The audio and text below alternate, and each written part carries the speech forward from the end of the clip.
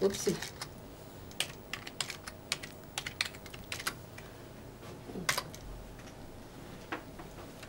Okay. Now the IBM version, did not come up with that bad information. That was the early version. And it put all three of the parts of Uncle Roger I Told You files onto one disk with an overarching menu. So essentially, if you logged on to the IBM version, you got a brief summary of the work. I drank too much red wine. The Broadthrows party is looping in my mind, nested with brief dreams and nightmares. And then we're going to choose a party in the blue notebook.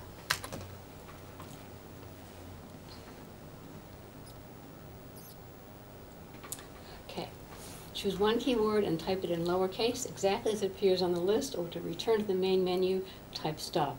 It's essentially the main, I didn't change the program a lot other than adjust the, this is written in BASIC, IBM BASIC, PC BASIC was a little different than AppleSoft BASIC, so I had to change the program a little bit. Okay, choose one keyword and type it in lowercase, exactly as it appears on the list. And so we've done that. Yes. Let's try Jeff. And at that point, you're going to get a series of lexias.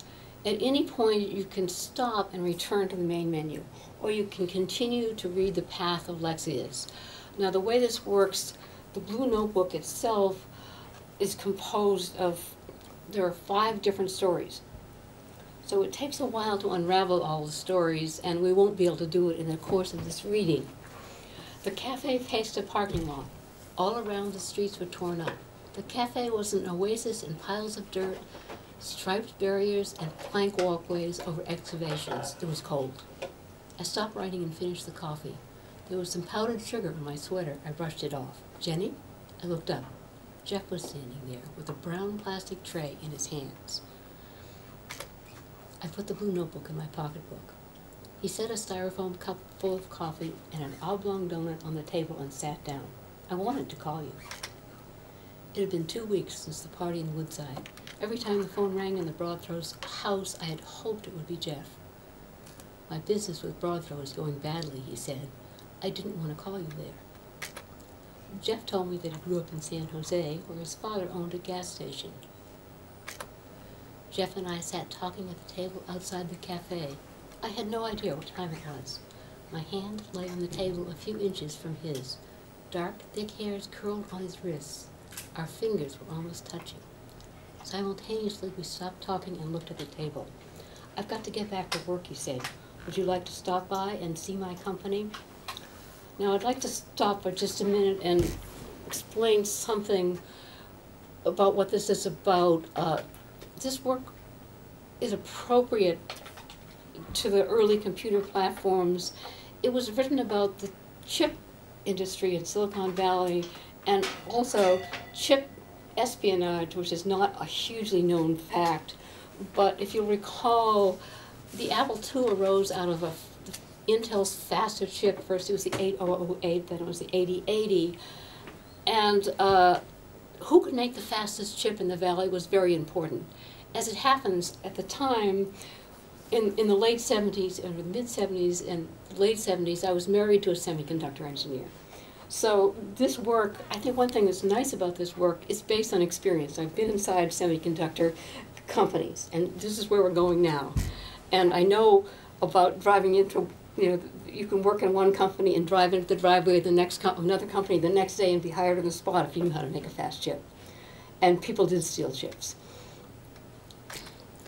In the Broadthrows white Pontiac, I followed Jeff's brown station wagon up First Street onto the highway and along the highway for what seemed forever to Alvarado Drive.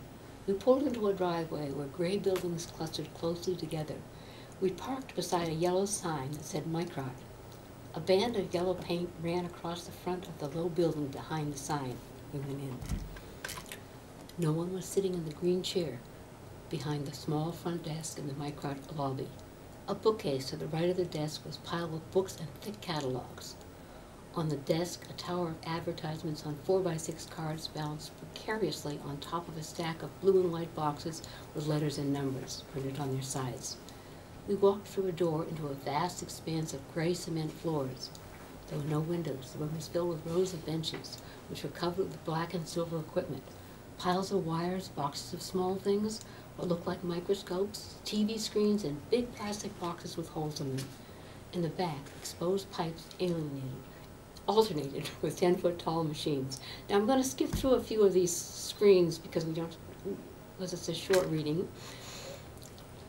4 or 5, and I'll read just a little bit. 4 or 5 women were bent at intervals over the benches, peering through microscopes, putting white plastic gloved hands in the holes in the plastic boxes, or looking intently at grainy black and white pictures on TV screens.